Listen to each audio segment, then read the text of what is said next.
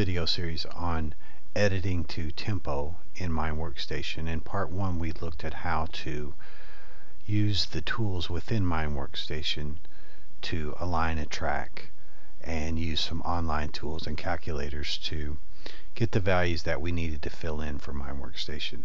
In this part we'll look at how to use Audacity to get a more detailed edit and also to generate a click track. So let's get started with that. What we're going to do then is we're going to go into Audacity. So Audacity's here, and let's open this pitch shift. Actually, I've moved it, so I'm going to get it from the folder.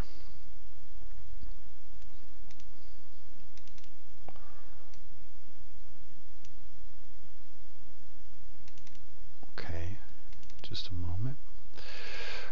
Okay, we'll read it from disk. So here's our track in Audacity.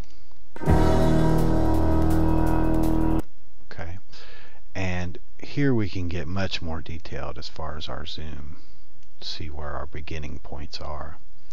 Now the best thing to do here is to go ahead and make a label track at this very first beat. Right? You can see the beat in the waveform. Now that's going to be the point at which we track to. So let's go ahead and add a label right there, and we'll use that to align our other tracks.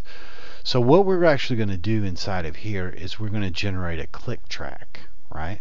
So we want to go ahead and insert another track. We'll add a new stereo track, and we can shrink these down because we have a limited screen space for the video, and we'll shrink these way down so we can see them. Alright, so I want to be at the point where I made the label to give myself the first beat. One thing you'll want to do is you want to be sure that sync lock tracks is not checked. That's, remember, between different opens. But if you do that, it's going to push the other track down in time for the length of what we have, and we don't want that. Another thing we need to check quickly is the total duration of our audio file. In this case, it's 332. So if we went to 333, we'd be fine. So let's go back to our label track here and select it. Then we want to generate a click track. Okay, so we're going to use the value that we got from reading the let's go ahead and get that again. Divide that by 4. 165.38, right?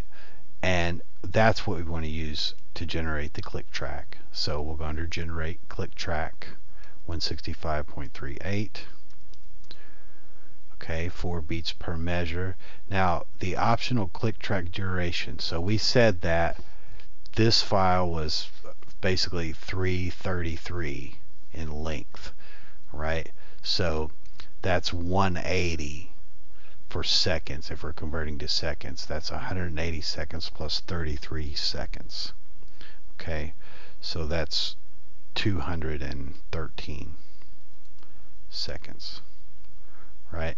So 4 beats per measure, all this is fine, and it's got the default values for the click sound and all that. So let's go ahead and generate our track. Alright, and we'll zoom out to see the whole duration. As you can see, it overlaps a little bit toward the end, but that's not a big deal. Well, let's see how synced we are.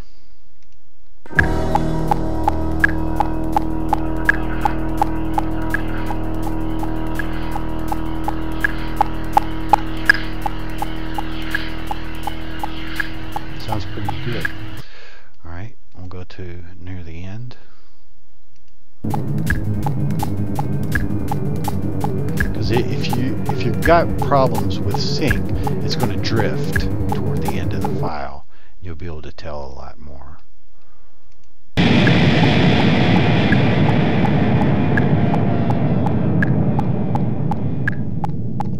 that seems reasonable. I'll accept that. So let's go ahead and zoom back in, because within Audacity we'll go ahead and get our alignment to the beginning parts. So now we do want to sync all of these tracks. So we go under tracks, sync lock tracks. Now they're all synced together, and I'm going to zoom in just a little bit more right here. Okay, that's our 1 second mark. So we're going to move all of these tracks to align the label and the very first click to the 1 second mark. So we use this tool, and I'm going to grab from here because that'll give me the display.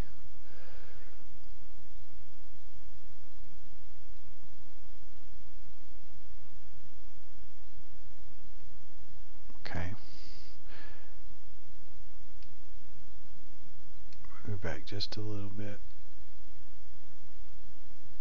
And I can zoom in even more. It's when you're working with audio, sometimes you want to be super detailed. See, in the very in-depth zoom, I can see that I'm off.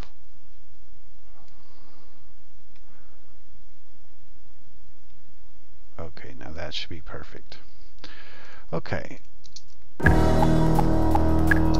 Okay, we'll zoom back out. So what we need to do now that we've moved it a second is we need to assert some silence at that part so that when we export it, it has silence in the beginning. And that's easily done here in Audacity. So we'll go to our start point right here, drag out a selection, generate silence, and it reads our values. Then double click that to put those two together, merge them. Alright, and we'll do that with our other track here, and insert silence and merge them. Okay, great. So let's double click on this track because we're going to export the selection. So we'll get just our audio by itself.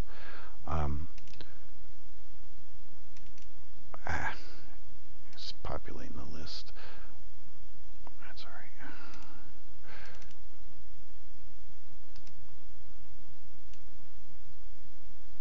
Okay, tutorials, and we'll save it here.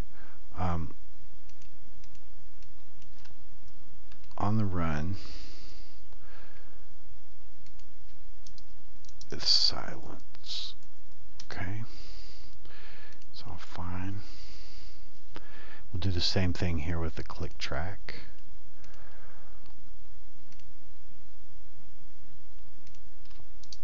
Click, save that.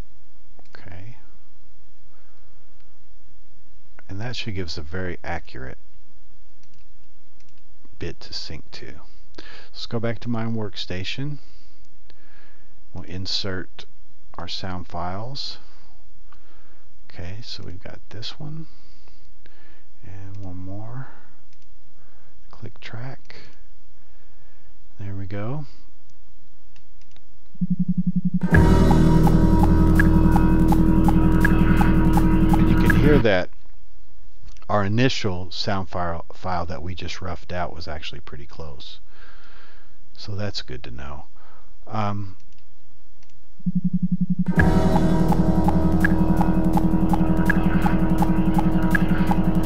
we can mute the sound file.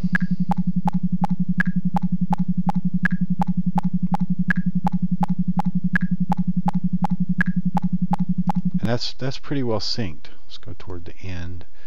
On the click track, it's not going to matter, it's static.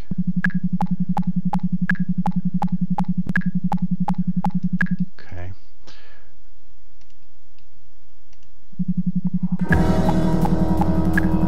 There we go. I mean, basically we have our synced audio now to an entrainment track. Now we also, within this entrainment, could half this value. Let's do that real quick. So we'll go 11.025 divided by 2, right? Which would give us 5.5125. And we'll change that to 5.5125.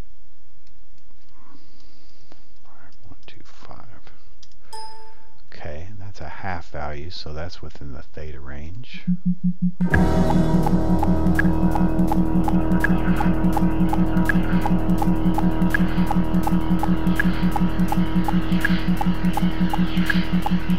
Now, one thing worth noting here is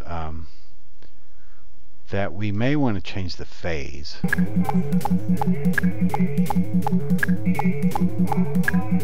Because the default Mind Workstation setting for isochronic tones is for the phase to start at 90, which is the top peak of the waveform. We may get better results. Let me just test. If we started the phase at 0, at least at this slow.